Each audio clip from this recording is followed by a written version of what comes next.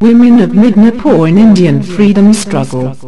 The incitation, enthusiasm, self-sacrifice and the mental set-up of the Indian women for acceptance of danger have a glorious chapter in the history of Indian freedom movement.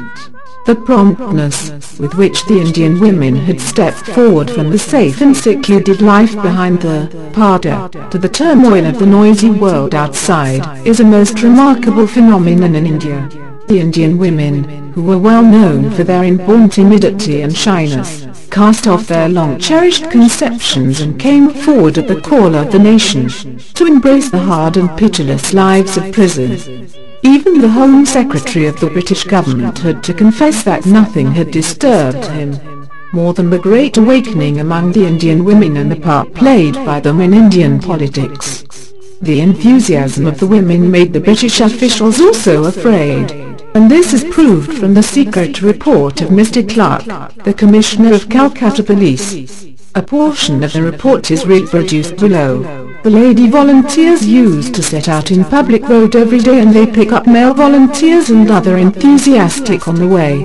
The procession as it moves slowly along augments in size until about 300 or 400 persons are moving in a body.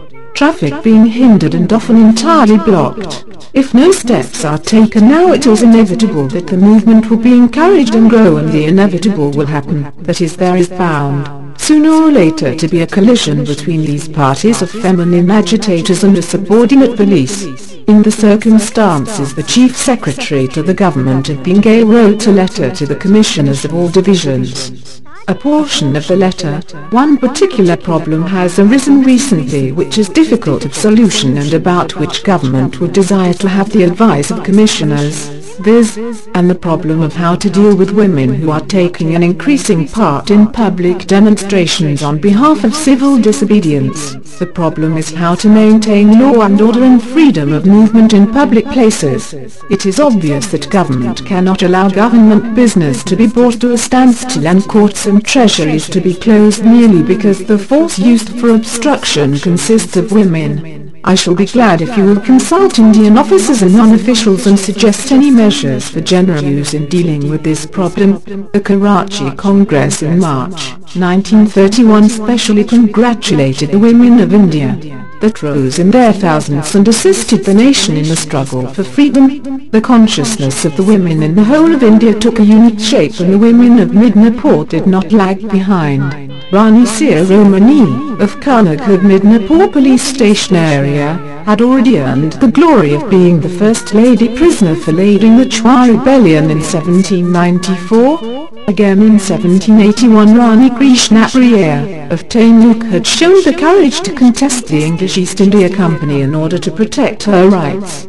So no wonder that women in general of Midnapore would come forward during the freedom movement, when their services were considered to be essential.